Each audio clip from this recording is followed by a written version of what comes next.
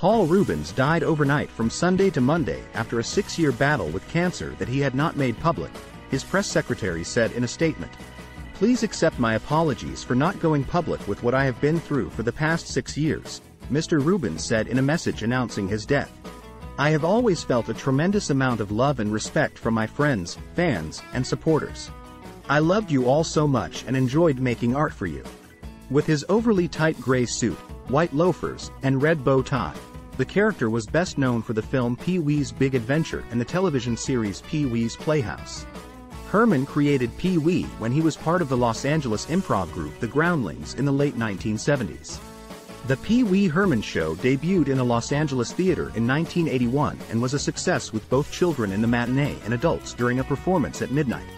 Reubens brought Pee-wee to the big screen in 1985 in Pee-wee's Big Adventure. The film, in which Pee-wee has his bicycle stolen, is loosely based on Vittorio De Sica's Italian neo-realist classic The Bicycle Thief. The film, directed by Tim Burton and co-written by Saturday Night Live's Phil Hartman, took Pee-wee on a jaunt across the country. The film was a hit, grossing $40 million, and became a cult following for its goofy side. A sequel was released 3 years later with the less well-received Big Top Pee-wee, in which Pee-wee seeks to join a circus.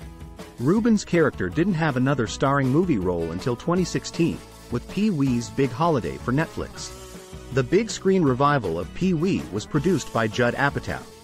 His television series, Pee-wee's Playhouse, ran for 5 seasons, won 22 Emmys, and attracted not only children but also adults on Saturday morning television. Both funny and subversive, advocating non-conformism, the Pee-wee universe was a fun place, populated by such things as a talking chair and a friendly pterodactyl. The host, who loves secret words and fruit salad so much that he married her, tends to say things like, "I know you are, but what am I?" and "Why don't you take a picture, it will last longer." The series was successful because it worked on many levels, though Reubens insists that wasn't the plan. "It's for kids," Reubens told the Associated Press in 2010. "For years people tried to get me to say, it wasn't really for kids, was it? Not? Even the original series was for kids. I've always strived to make it child-friendly entertainment. It was always all about intuition from the start," Reubens told the AP. "That's all it is, and I think it always will be. Even if people want me to dissect it and explain it, I can't. First, I don't know. Second, I don't want to know. And third, I feel like I'm going to hurt myself if I know."